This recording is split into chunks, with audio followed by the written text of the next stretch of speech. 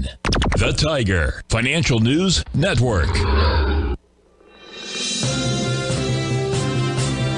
TFNN, headline news update. Good morning, everyone. Basil, Chapman here on this Thursday, the 5th of September. We're looking at the Dow. A little bit weak today, down 83 at 40,897.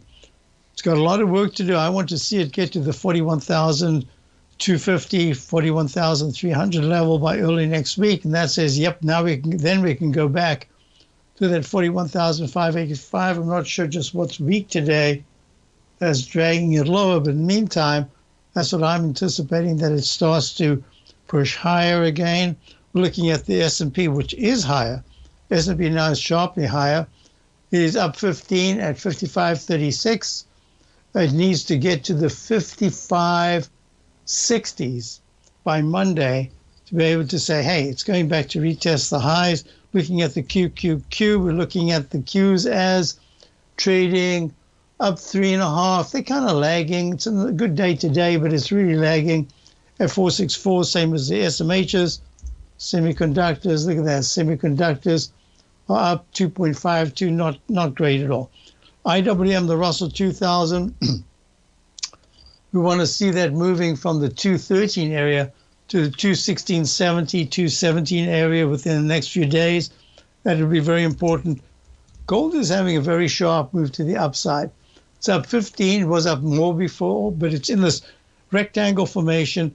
If it can pierce the high that was made in the continuous contract of the 20th of August, and that was at 2578.4, that'll start a leg C, and that'll be very good. And that'll be a D in the weekly chart. That'll be good. Let's go to the TLT. The TLT bonds, unchanged, well, up 9 cents at 99.08.